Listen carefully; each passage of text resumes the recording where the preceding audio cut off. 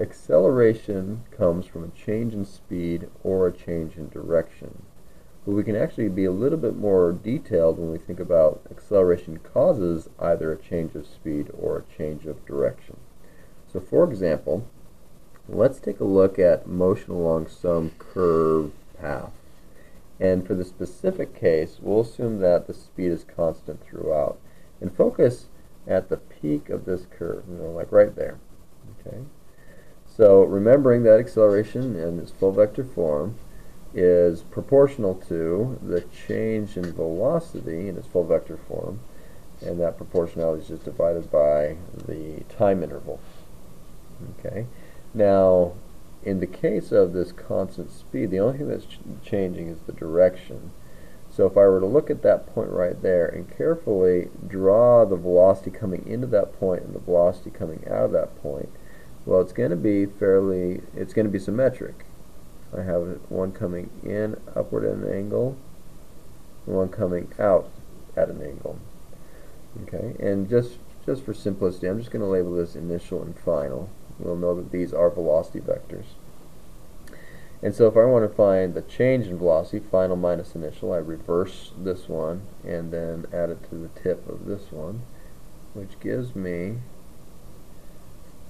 a vector that points that way. So here's my negative initial, and this is my change right there. That's my change in velocity, which again, besides the scaling from time, gives the direction of the acceleration.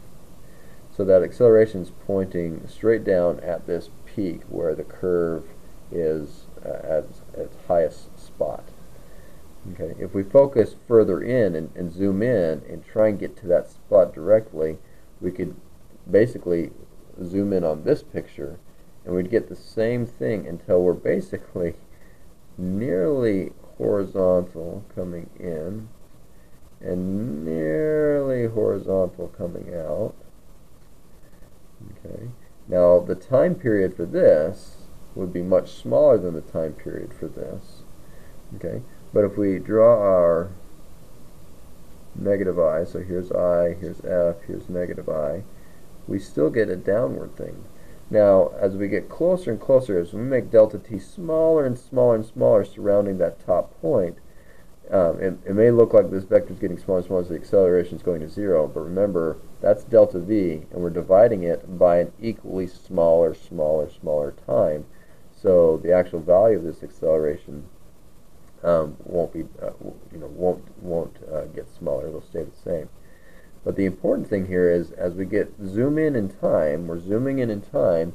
These two vectors are becoming more and more horizontal. They pretty much are getting tangent to that top curve, and our acceleration is straight down, which means that in this case our acceleration, for the case of this unchanging speed, our acceleration is perpendicular to the velocity.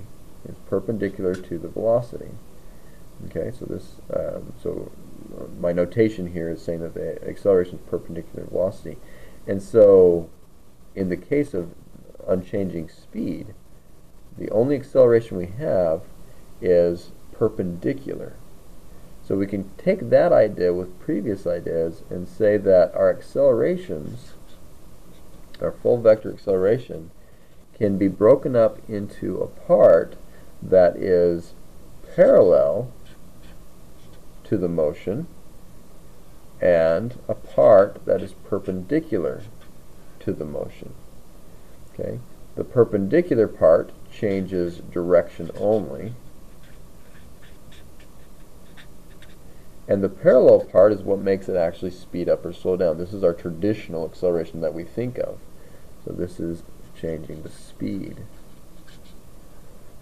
That becomes a very powerful idea. When we plug it back into here, we can get our final velocity as a vector is equal to our initial velocity as a vector plus our acceleration times our time period. And so now I can talk about, well, the velocity final is broken up into two pieces, and this is broken up into two pieces.